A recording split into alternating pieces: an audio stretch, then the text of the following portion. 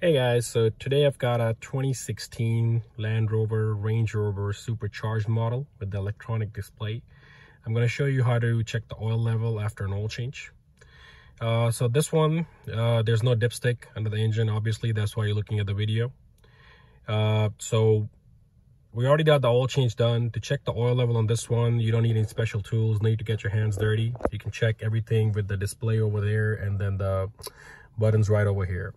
So most important thing, make sure all the doors, hood, bonnet, trunk, bonnet, boot, whatever you want to call it, everything is closed.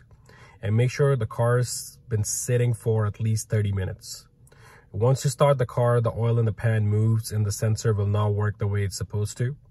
So after the car's been sitting, turn the ignition to the on position, which is the start button right here.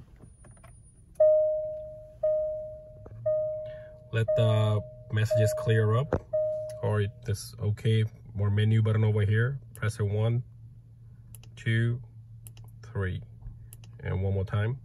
You'll get to this menu right here. Use the same cursor down button to go down to service menu, oil level, and the oil level is OK.